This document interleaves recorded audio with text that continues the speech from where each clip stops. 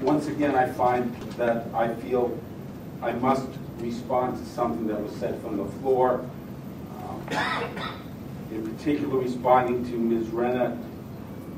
Certainly, there's nothing wrong with making comments or asking questions from the audience. That's a good thing. But I find it distasteful when she uses innuendo and misstatement to create false impressions. I'm not going to respond to any of her specifics, but she does it on a regular basis, and it's just not right. Thank you, Madam Chair. Thank you. Hi, I just wanted to respond briefly to Freeholder Bergen's comments at the end of the meeting.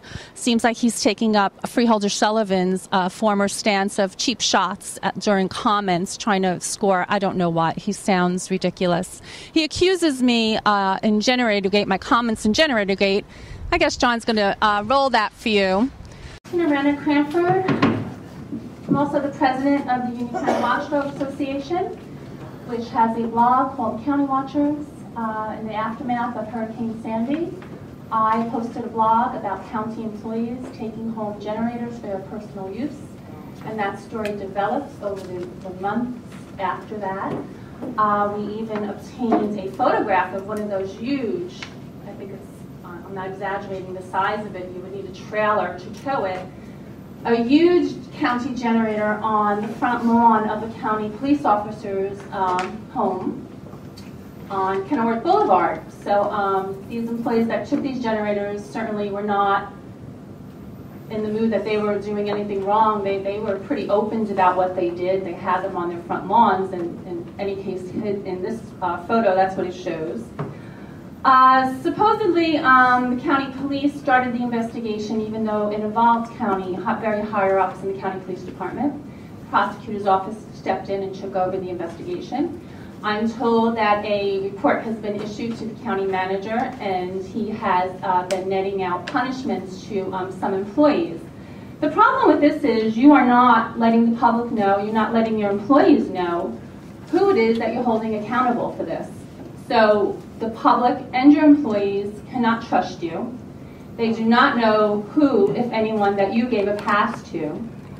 And I just want the public to be aware of this. Thousands of people and businesses suffered in the aftermath of Hurricane Sandy. I'm told 16 to 20 generators went home to keep county employees comfortable, while many people in Union County whose lives were in danger, lights were out, major intersections were out. This was a public safety issue. It wasn't just a comfort issue. Plan A was you had the prosecutor come after me. He wanted to know what county employees, he wanted my information. That didn't work out for him. He's no longer in office, and I never did divulge my sources or the names I had. So plan A didn't work for you. I believe this is your plan B, that you're just not going to tell people who you're holding accountable, therefore no one can know who you're not holding accountable. It's disgraceful, it's unjust, this shouldn't happen in a democracy. The very least we should expect from government is to keep us safe. That's all we need you to do. That is all we need you to do. You did not do that. You took care of your own first. The second thing we should, up on the same grounds as that is transparency and honesty. We get none of that from you. This is just one incident, and I'll just stick to this incident. No transparency, no honesty, no justice. Your employees cannot trust what goes on here. This is going to happen again. There's no safeguards in place that says this isn't going to happen again. So that's your plan B. You're following through with your plan B. And you know, I haven't given up. I'm nothing if not onto exposing the truth. I can't expect for you to change your ways, but what I can do, what I believe I have in my power to do, is to dig and insist on the truth. And I will continue to do that, just as I did with Music Fest. We didn't really ever get to the truth of Music Fest. I mean, money was unaccounted for. Money that was supposed to help ease the suffering of children with cancer was unaccounted for at Music Fest. I can't force you to hold people accountable. I can't force you to do that. What I can do is expose that it happens. And that's what I'm going to continue to do.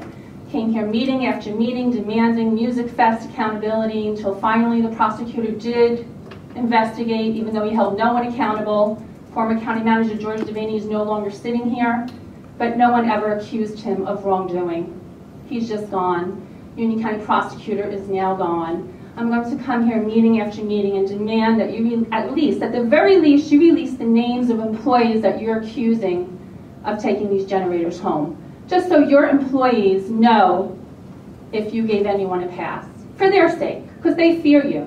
They fear you, they fear law enforcement here. That's why they will not talk to them. But they talk to me, and I'm going to keep coming back. I see you're getting ready to spend $47 million on new equipment, new generators. $47 million. This isn't chump change. So you have no system in place. I'll be done in a second. You have no system in place to keep track of this. No system in place for tens of millions of dollars. Where's the justice? Many of the statements that you said, Ms. Renna, were not correct. We do hold all accountable. Personnel issues are just that, personnel issues, and we will not discuss personnel issues here. County Manager, would you like to say anything? Just thank you, Chair. Just on one other point, the county is in the process of implementing an asset management system. We have awarded a contract to Cartograph to design this system and to be integrated into our present work order system. As a matter of fact, the meeting was held today to go over the development of the system and develop a timeline. We're also working on policies and procedures with regard to this, barcoding, inventory, equipment, and all the things necessary to put this system in place. Of giving false specifics and innuendo. When they offer no facts of their own, they're giving us false specifics and innuendo.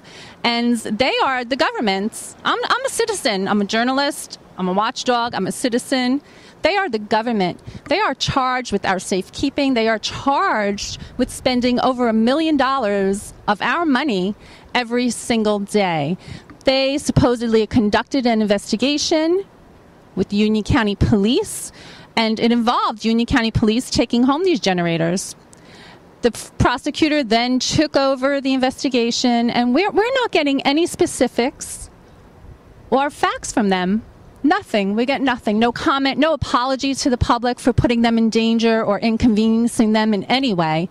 No accountability at all. So, what did he say? Specifics and innuendo?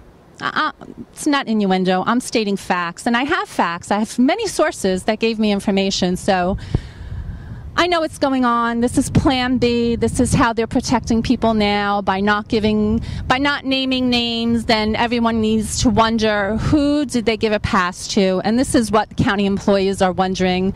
They can't speak out. They don't have a voice here, but I do, and I'm going to keep asking.